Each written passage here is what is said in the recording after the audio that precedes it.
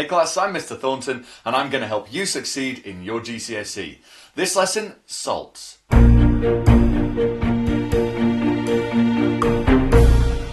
This topic's been suggested by a lot of people, including League Jaden, Zombie Overlord 9 Games, Kate Newport, Aman Parek, Olivia, Matthew Bayliss, Mathman, Craig Davison and Davil Sheth.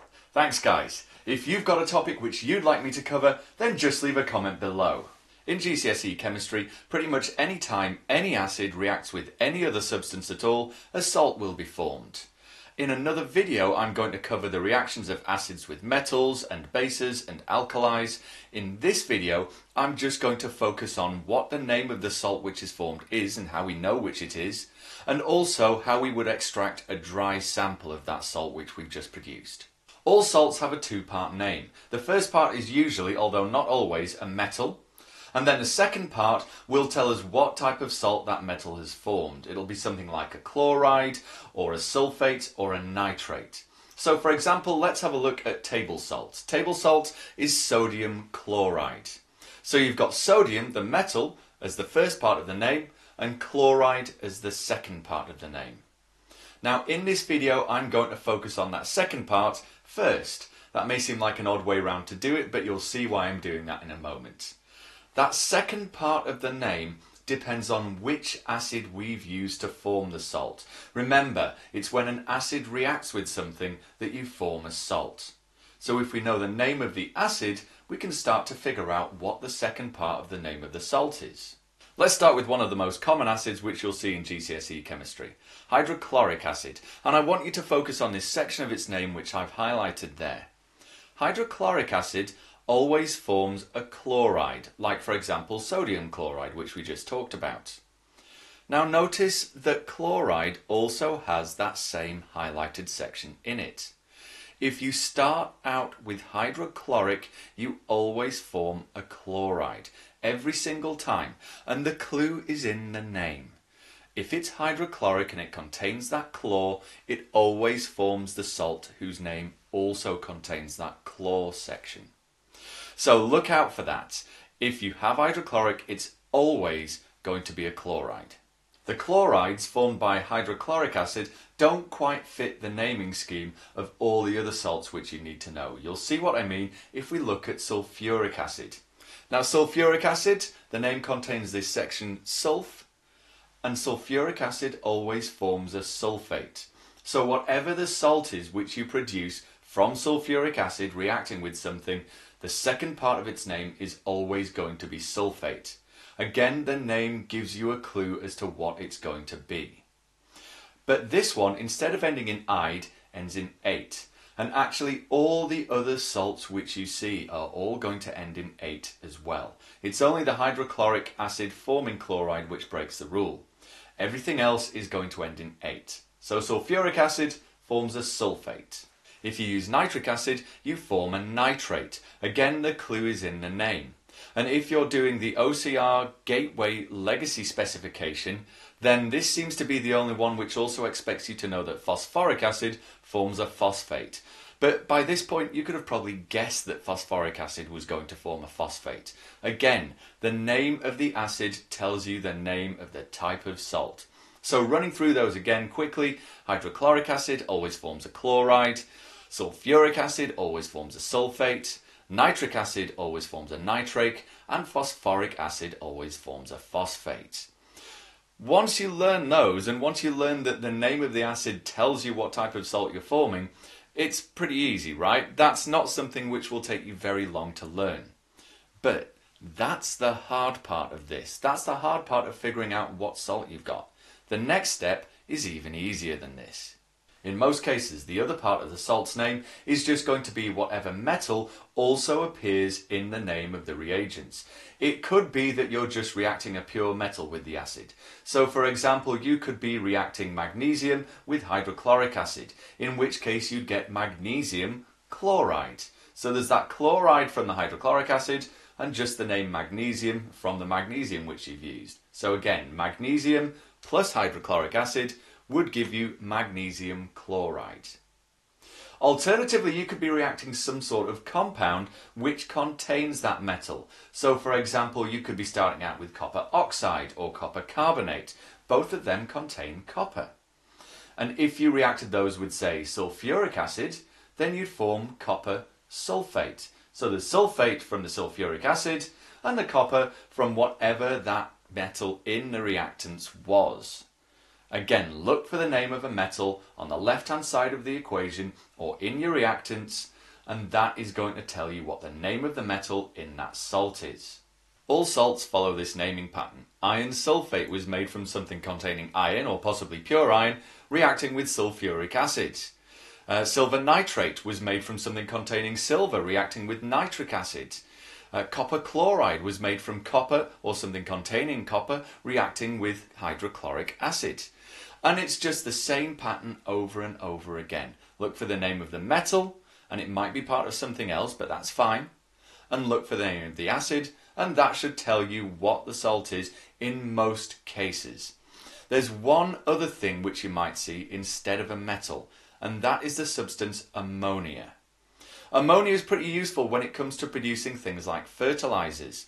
And the way that we produce those fertilizers is we produce salts from ammonia. We react the ammonia with the acid. So the second part of that salt's name is always going to be the same pattern that we've already seen. Chloride, sulphate, nitrate, phosphate. But the first part of that salt's name is going to be ammonium. So not ammonia, ammonium. So if you start with ammonia, you will form ammonium phosphate or ammonium nitrate. And those are very useful because then we can put them into liquid solutions, into water solutions, and we can water them on our plants, and the plants can take those nutrients up through their roots, and the plants can use them then to grow. The acids which we're using are basically acid molecules dissolved in a water solution.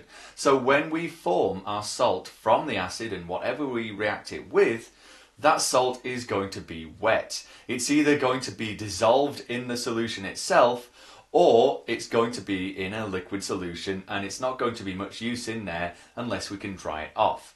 We want to obtain dry samples because they're much more practical to handle and more practical to transport. And there's two key ways in which we can extract these. Firstly, if it's a salt which is dissolved in the solution, so for example, sodium chloride, table salt, or copper sulphate, both of those dissolve very easily in water. If we want to extract the salt from that solution, then all we need to do is allow the water to evaporate. And we can heat it up to make it evaporate even faster. Crystals will form as the water evaporates off. And so we will be left with solid, dry crystals instead of having that solution. If, on the other hand, we have a salt which is insoluble, and you'll know if it's insoluble because you'll see a precipitate formed. The solution will start to go opaque, so you won't be able to see through it. That's the standard sign that some sort of solid precipitate has been formed. And it will be tiny little particles, but nonetheless tiny little particles of solid in that liquid. If you form a solid precipitate, then separating that out from the solution is perhaps even easier. All you need to do is pour your solution with the solid precipitate in it through a filter. And all the liquid solution will go through, and you will be left behind with the solid precipitate caught by the filter. You might need to dry that off a little bit as well, but you will be left with a powder. That salt will be the powder which is left behind. That's the precipitate. So to summarise quickly, if you've got a soluble salt that's in the solution, and you'll be able to tell it's soluble because you'll be able to see straight through that solution, you'll be able to see, for example, newsprint behind it. If you've got that situation where it's soluble, you just heat the solution, the water evaporates off, and you'll be left behind with solid crystals.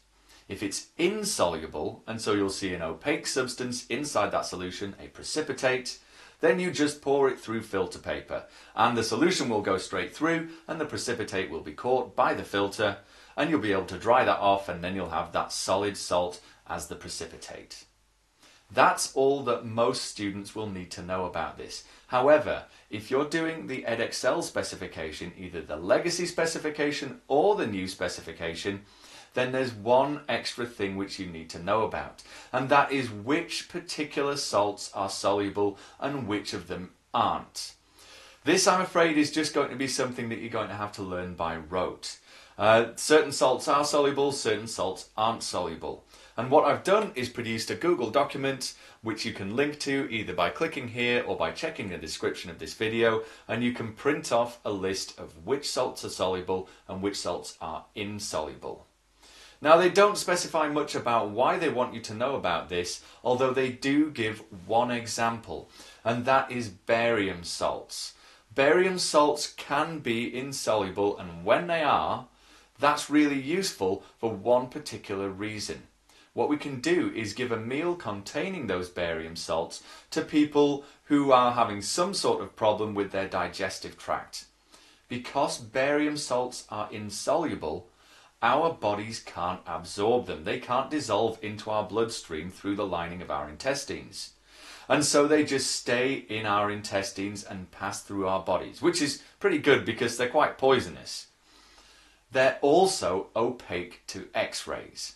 That is, when you shine an X-ray at some barium salts, the X-rays do not go through them. They'll show up just as well as bones will on an X-ray. Normally your intestines, being soft tissue, wouldn't show up very well on an X-ray.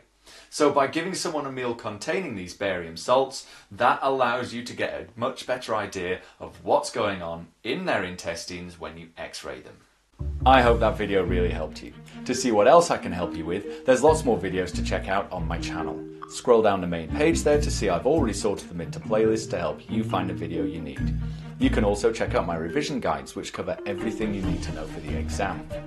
They feature links to my videos, revision tips, cover both foundation and higher tier, and unlike a lot of revision guides, they also point out what you don't need to waste time learning.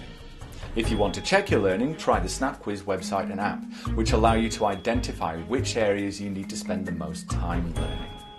Remember, this is the only YouTube channel which brings you the teachers, the textbooks, and the tests all on your terms, on mobile phone, tablet, or computer for you to revise when you want and how you want, even immediately before you go into the exam. All of these links and any others for this video will be down in the description.